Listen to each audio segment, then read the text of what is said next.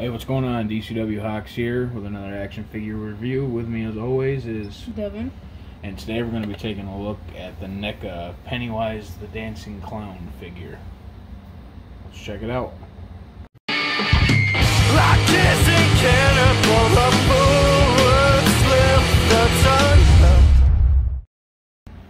So we have Pennywise out of the box, and first impressions of the figure is I really like it. It just has some issues standing. We sat here for a good 5-6 minutes trying to get him in a pose where he would actually stand with these giant spider arms on. It's not a bad figure. I like the design, I like the look. It just, the spider arms are kind of causing it to be a little top heavy, and if you don't angle it just right or position it just right, he's gonna fall over. But taking a closer look at him, see his Neca in their details though. See all the little cracks in his head. And gnarly ass teeth. Oops. You like to wake up to that in the morning. But not too bad. Pretty cool figure. We got him out. Let's go through articulation. The head's on the head and neck are on that double ball peg. Got movement here and movement here. Except that peg is kind of, well, you see that, doesn't move too terribly much. It's because on this figure, I've noticed in a lot of the figure when they try and do like rubbery type bits, it's super thick rubber. Yeah.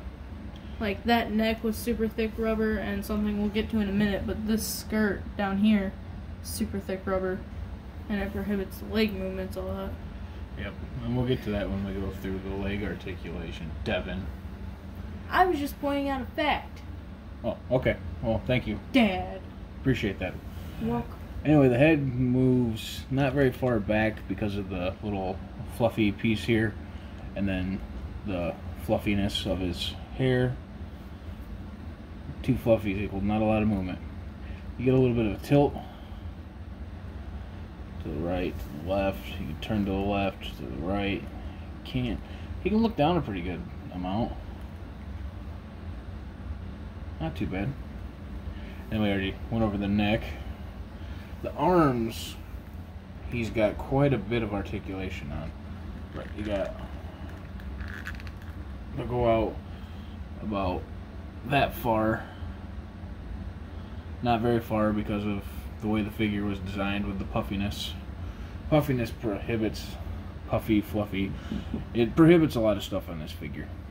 But anyway, the arms, spider arms, can bend. You can articulate the little leg here, and then you have movement. A double jointed elbow, which is cool. And you have like 5 articulation points in just the arm. You have one here. Oh wait, start up here. One here, one here, one here, one here, and one right there. So it's pretty good movement in the arms. Yeah. The waist, there's no ab crunch because of the rubber overlay. There might be one in there, but you can't do anything with it.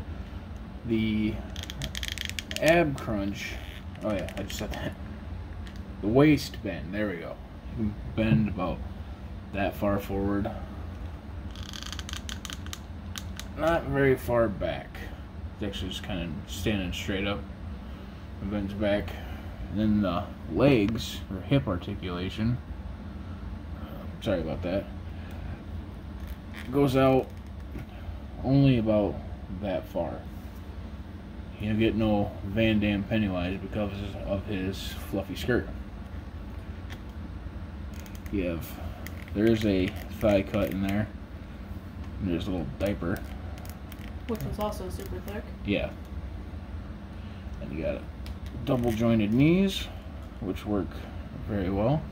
You got a rotation at the knee itself, and then at the lower knee, and then no foot articulation, or ankle, or, sorry, it's been a long day. no boot cut. But I guess that would kind of be this right here, would be considered a boot cut. And the ankles move down about that far and up about that far. Something I don't like though is, I'm not sure because I don't have, and he doesn't have any of the other like reboot Pennywises, but I feel like if they were the same exact sculpt with the rubber and stuff, they should have at least changed it for this one, because this is Pennywise the dancing clown and he can't even do his dancing pose. That's the signature far out as he goes. So that I find stupid about this figure. Yeah, that's a little upsetting. Let's see, we're having that issue. Oh, there he goes, standing up. So yeah, it's first thoughts, he's definitely got some issues, but I love the concept and the idea of including this. They've had so many different Pennywises, and well, he has so many different looks in the two movies that it warrants them to make multiple different figures. So they had like the well house and the bloody version of the original, and I think that's it. They did 3 for the original movie, right? And then this one. They did normal, well house, this one. I feel like there was another one though. Well, they had the Comic-Conics. The GameStop, wasn't it? The GameStop one was the bloody one. Yeah. But they had the Comic-Con etched look from the newspaper. Yeah. Which there will be a review on that one too at some point. And then they had Chapter 2. I think Chapter 2 had 2 different versions too. So a lot of Pennywise. Lots of Pennywise figures out there. Although I get Chapter 1 and Chapter 2, but a much better way they could have done this instead of doing multiple figures. I mean, I guess that makes them more money, but they could have like thrown in all the extra heads and the extra hands and the crab arms all into like an accessory pack or something. Or a couple different accessory packs, so you don't have like 3-4 different Pennywise bodies. Yeah, that's true. Because it's all the same body, it's just the head and one of them has the arms different. Yeah. I've seen one review, I can't remember who it was, but they had like, there's like a pile of like 20 different Pennywise head sculpts that you could choose from. So I mean, that's pretty cool, but at the same time, if you just compiled everything that they have, like Devin was saying, into one like deluxe box set of just Pennywise accessories, you could have mix and match parts, everything. Different balloons, different holding hands, different hands in general. That would be pretty cool, I think. Alright, so that's the overview. We're going to get now to accessories. Alright, now we're going to take a look at his accessories, and he comes packed in with a bunch of different stuff. So that's pretty cool. I like it. This is kind of like a deluxe set because he's got so many different accessories he can come with. But first things first, we're going to swap out these arms. And all you really do is you just, well, maybe pull them off right there at the second bend. Get that little plug. Pull the other one off while we're at it. Why not? Oh, damn. Pull those guys off. Set them to the side. And then he comes with 2 additional arms and fists. Make sure you go left with left, right with right. And you just got the little hole in there and the little peg right there, and you just pop them in there.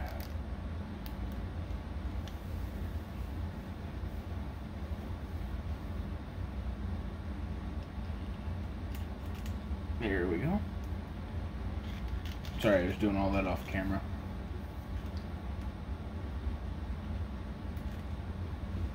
Now you have... Well, it might not be the arms that were causing it to have issues, because I'm having a hard time getting them to stand right now. I think it's because of what I mentioned earlier, that diaper piece that's so thick that his legs don't go together that well. That could be. Like, his legs are always spread a little bit. Then in the continuing, In the arm department, he also comes with these two little gripping hands, or not gripping, but like I'm gonna get you reaching hands. towards someone. Reaching to get kids from the Losers Club. And then he comes with 3 different, well, 4 technically, because he's got the one that came on him in box, which is angry, I'm gonna eat you head. It's really cool. I like that head a lot. We got that head. Then he's got, what was this, the portrait lady? Yeah, the painting lady. Painting lady. Someone, again, I forget who, because I haven't watched this movie. Stanley? Stanley Yelnats. Stanley? No, Yelnats. That's from Holes. I'm dumb. Anyway, Stanley from, I'm pretty sure it's Stanley. If I'm wrong, correct me in the comments. But he was definitely afraid of this painting.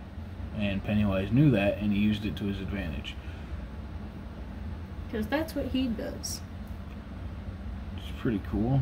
Nice little sculpt. It looks just like it did in the movie. Like, right as it should be. And to switch the heads out, it's really simple. You just pop that off. Also, something cool is that this piece comes off. Yeah. I mean, I don't know why you would want it to. I mean, that doesn't look very cool. I mean, let's just try it. Let's just see. Just try to, well, maybe. That's actually kind of creepy, too. Yeah, that's horrifying. Yeah. I'm not quite sure, but I'm pretty sure you only see him in, like, that in the movie for just a little bit. Like, it's in the end. A few seconds. It's in the end, too. Well, yeah, but, like, in the end, you only see him like that for a few seconds with a painting lady's body with Pennywise's body with painting lady's head. Yeah. When he, like, before, when he was mainly the painting lady, he was the whole painting lady. Like, you don't really see him like that for a few seconds. Yeah, that's true. You're right. Alright, well, I don't like to admit that, so moving on. Next head you have is this guy right here. Well, the little hands coming out of his head. Like the little goop that's coming out. Oh, that's another hand. Yeah, there's hands prying his mouth open. It's on the top, too. That's awesome. I didn't even notice that. I thought it was just like some goop or something. But that's really cool. Yeah, you can really see it. Even got fingernails on there. Mm-hmm. Yeah, that's pretty cool, man. I like that. Pretty wicked. And I believe some of them, you can move them around. Get different poses out of the hands. Each of the hands are on separate ball pegs, which are pretty cool. Yeah. And you could also, if you wanted to, you could take them all out and just have Pennywise with a very open mouth and a bunch of holes. Which would be weird. Possibly creepier than that. I don't know, haven't tried it yet. Maybe we'll do that at the end in the pictures. Just throwing up hands. Pretty cool. Kind of looks like it's pulling his eye out. Like that one hand on his left or right eye. Mm-hmm. So he's trying to pull it out. Looks good on the figure, though. I don't know if I'd display mine like that, but looks pretty cool. If you're someone who likes creating specific scenes from stuff, that definitely be cool. Yeah.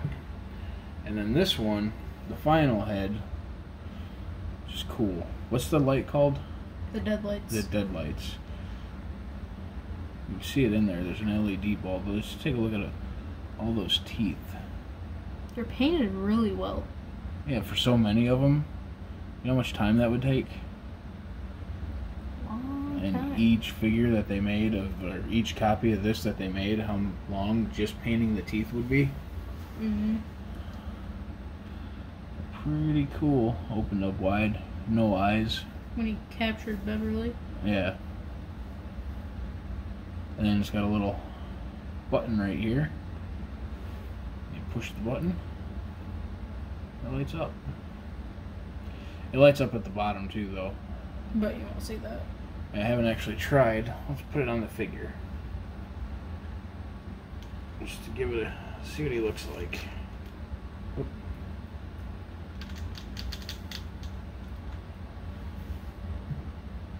Yeah, you kind of do a little bit. Oh, yeah, you do.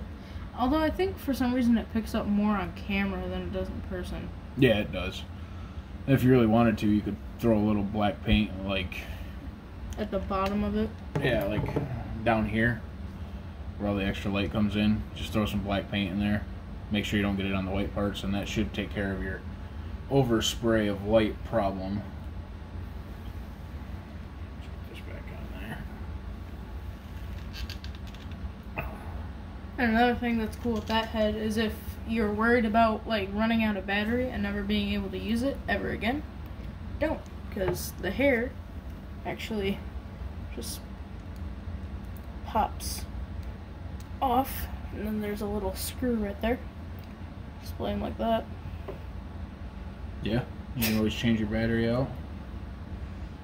I just wish that it would like, I like the light up feature, but I really wish it would like illuminate the teeth more, like the whole mouth, you know what I mean? Yeah. Like down here by the jaw too. Well, in order for them to do that, they would have to have the bulb sticking out super far. Yeah, that's true. I mean, what they got, what they gave us is really cool. I dig that a lot. Put his toupee back on. A toupee is fake hair. I didn't know if you knew that or not. Always a struggle. It's always a struggle. And that about wraps it up for his accessories. I think I covered them all.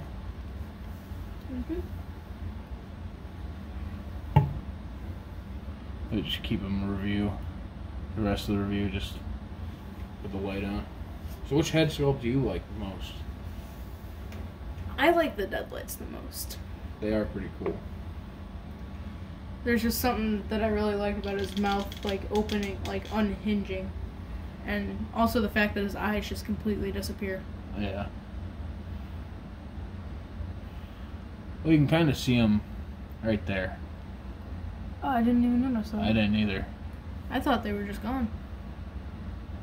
Looks like one of the cracks, like it just blends in, you know? It does. You can kind of tell. Yeah, you look at it close up. It's definitely a very closed eye. But so you can see the light shining through his face, too. But that's an extremely zoomed in shot. Yeah, I mean, that's with the figure right next to the camera, so. That's pretty cool. I think I'd probably have to go with that head, too.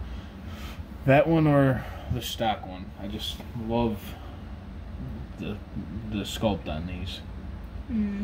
But talking about heads, that's the problem that this figure has, is it doesn't even, it's supposed to be the dancing clown. He doesn't, you can't get him to dance. And he doesn't have the head. Yeah, I mean, you can get him, into like somewhat of the pose, but you cannot, I don't know, just the stern, solid, no smile, just straightforward Bill Skarsgård face. That should have been included. So I think if you do have the first Pennywise, I believe it's the first one where he just has the plain, monotone looking face, take that head sculpt, put it on this figure. Well, I guess you wouldn't even have to, really. You could just use that figure, yeah.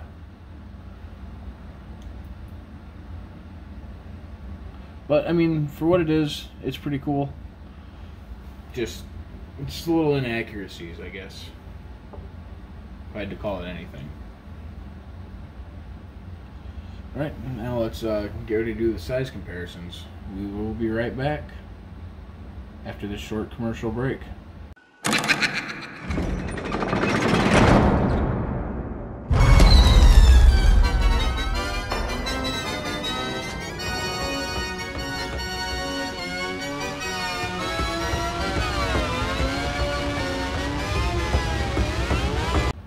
Now we're going to get to the size comparisons, and for these ones, I kind of went with a theme. First off, we have the McFarlane's White Knight Joker. And on camera, he looks way shorter than Pennywise. And he kind of is. I guess that's not just an on-camera. What is it with McFarlane figures not standing up ever? I don't know. Fix your joints, McFarlane. Anyway, I really like this figure. It's pretty cool. It's from the White Knight. Very good posability.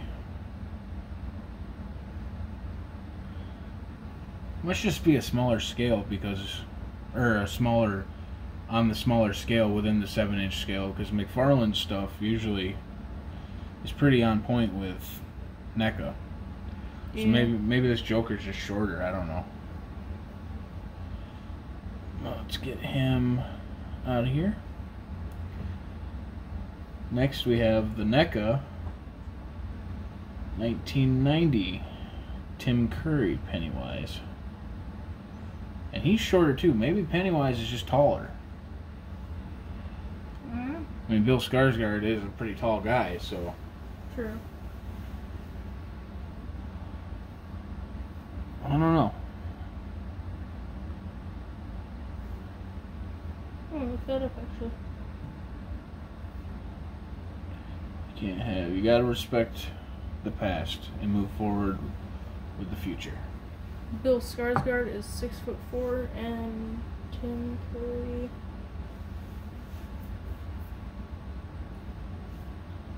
We got research going on in these DCW Hawks videos, people.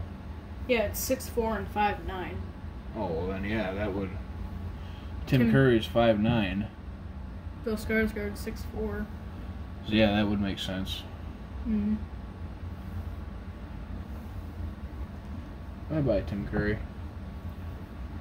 And last but not least, Marvel Legends movie Deadpool, who is just a dwarf. To everybody. He's just a little guy. Look at that. He can barely come up to his shoulders. But again, different scale, so... That's how it should be. Wonder how tall he is next to Joker. I'm sure he scales pretty well. Yeah, they're like... Joker would be on the tall side of a 6-inch scale. I think Ryan Reynolds or Deadpool there would just be about the same size. What about that other Deadpool? You know what scale he's in? The one that's over there? Oh, the Marvel Select one? Yeah. Their Marvel Select is always a bigger scale. I'm not sure what they are. I always get so off track. We're supposed to be doing something. God. Ugh. So anyway, that was our review. Final thoughts on him. I really like this Pennywise. I really like NECA. I really like Pennywise. So put the two together, and it's good stuff. I like the heads. The heads are probably my favorite accessories, just because of how vastly different they are. Except next time, well, no, there won't be a next time. 'Cause I really doubt they're going to put this figure out again. It should just come with the right head. If it's the dancing Pennywise figure, it should have everything you need to recreate that scene. Or what they could do is they could do, like, instead of an accessory pack later down the line, they could release like a NECA Ultimate Pennywise, and it's like the Pennywise body, and it has everything. Yeah, it'd have to be a big box, man, because That is true. all those accessories that he comes with, well, all of them come with. There's a lot of them. There it is. 4 heads each. Yeah. Balloons, boats. Yeah, balloons and boats, and they do have the one accessory pack, but that's just like, That's nothing to do with the diorama others. type stuff. Yeah. Well, anyway, this has been DCW Hawks here with me, Devin. and we're gonna end this review now because it's just been a disaster. You guys have a good one.